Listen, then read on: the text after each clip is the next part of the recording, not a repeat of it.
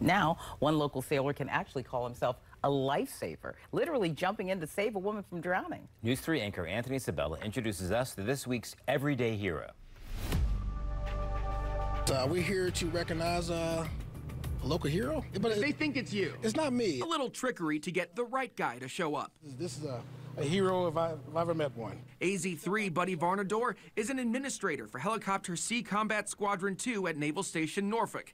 Somewhat of a behind-the-scenes role, but in November, his number was called at another base, JEB Little Creek, and he answered. Me and a bunch of local guys were out fishing, and I heard a big splash, and I looked over to my right, and I heard someone calling for help, so I took off.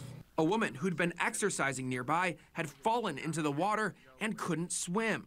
Buddy's buddy, John Kirsch, told me over the phone what happened next. Buddy's like, Superman, taking parts of his clothing off to jump in the water. And it was like 80 degrees at lunchtime, but the water was hyper cold, so it shocked Buddy.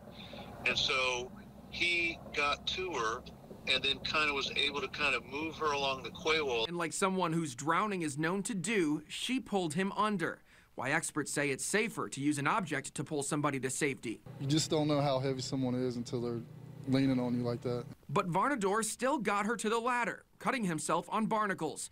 Kirsch says 2 others on site helped with medical assistance and equipment, and the woman was taken to the hospital. She survived, and it was Buddy's quick efforts that saved her life. For what you did, your heroics earlier this month, we're going to present you with the News 3 Everyday Hero Award.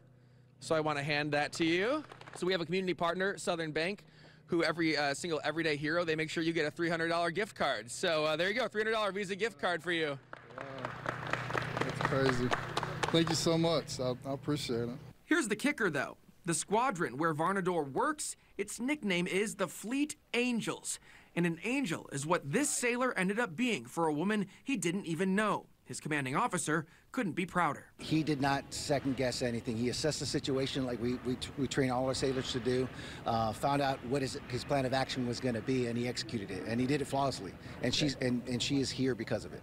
And for that, Buddy Varnadore, you are our first everyday hero of 2023. Nice job. Anthony Sabella, News 3.